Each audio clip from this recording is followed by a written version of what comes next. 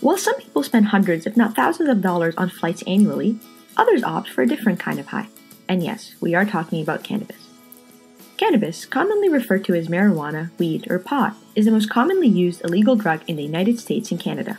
In fact, more than 44% of Canadians say to have used it at least once in their lifetime, and 33% have used it more than once. Cannabis is not new. It has been used since the New Stone Age as a source of food, medicine, oil, and used recreationally for, well, getting high. So what is it about this little green plant that attracts so many people to it? The popularity of cannabis can be attributed to relatively easy access, the underestimation of perceived harm, and the strong feelings of euphoria that most people experience when using cannabis. When used recreationally, the desired effects are usually the stereotyped feelings of elation and relaxation, commonly referred to as getting high. The legalization of cannabis for recreational use is currently a heavily disputed topic and is met with criticism concerning the potential harm that is often associated with cannabis use. To further complicate this debate, the idea of using cannabis for medicinal purposes creates new grounds for its legalization. So, where do we stand today?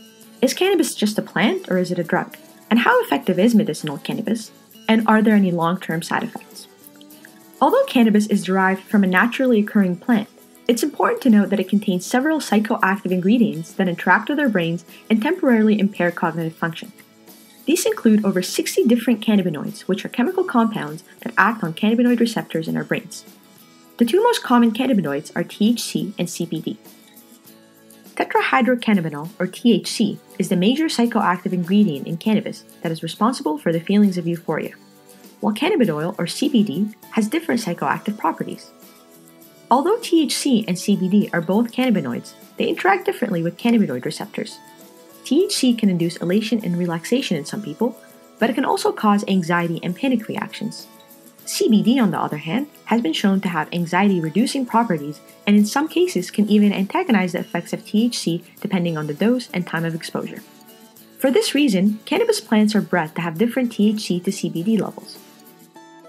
Since the purpose of medicinal cannabis is to exploit the therapeutic properties of the plant without experiencing the inebriation effects that THC is known to induce, the antipsychotic and anxiety-reducing properties of CBD make it a better candidate than THC when used for medicinal purposes.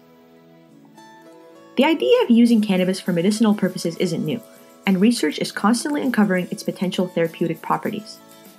The diverse properties of cannabis allow it to be used alongside treatment for a multitude of illnesses, including anorexia and bulimia nervosa, multiple neurodegenerative disorders, cancer, and many more. One of the most common ways that cannabis is used is to induce analgesia in patients struggling with chronic pain. It is a common belief that cannabis has pain-reducing properties, and for that reason, it is sometimes used alongside invasive treatments that have severe side effects.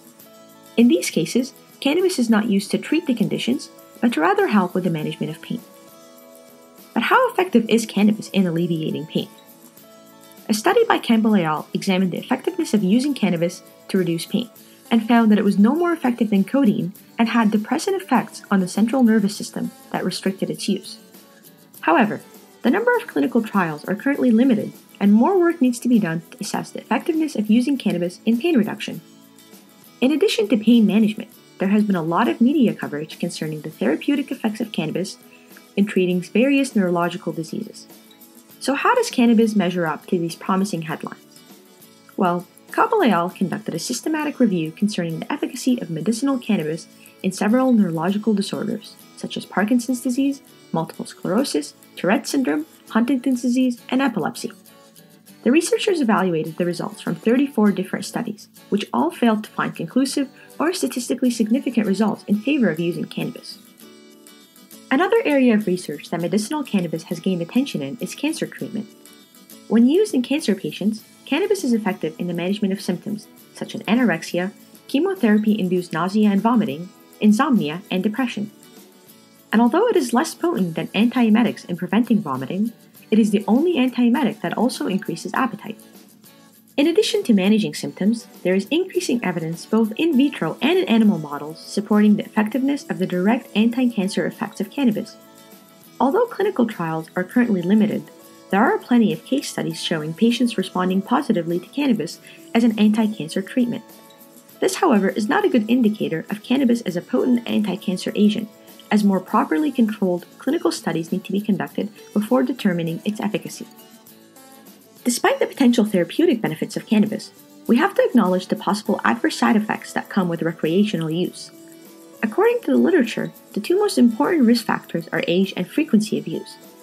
There is clear evidence suggesting that long-term cannabis use can lead to addiction, and this percentage increases if used frequently or if individuals start using cannabis in their teens. It has also been well documented in many studies that individuals who smoke cannabis in adolescence had fewer fibers in specific brain regions that are involved in learning and memory. It should be noted that the symptoms mentioned above are not an exhaustive list of all the documented adverse side effects. Although there are still gaps in our knowledge regarding the full potential of cannabis for medicinal purposes and the adverse side effects that come with long-term use, cannabis remains a promising yet controversial drug